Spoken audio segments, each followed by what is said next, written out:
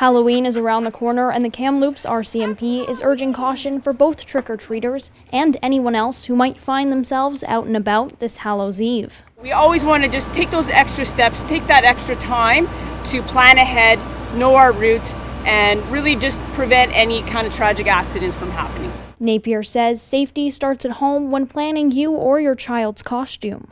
We want to have bright costumes. We want to have colors that are going to catch the eyes of the drivers. But if your costume isn't on the brighter side, police say there are other ways to stand out in the dark. Having a flashlight to help see your way and also to show the drivers where you're at.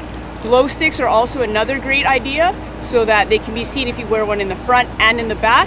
You have that visibility and you can catch the attention of the drivers. Napier is also advising against wearing masks that cover the eyes because they can make it harder for trick-or-treaters to see where they're going. We want to make sure that mask is up or we use face paint instead to have that effect of our costume. Just as important, Napier says the right footwear can make or break your night.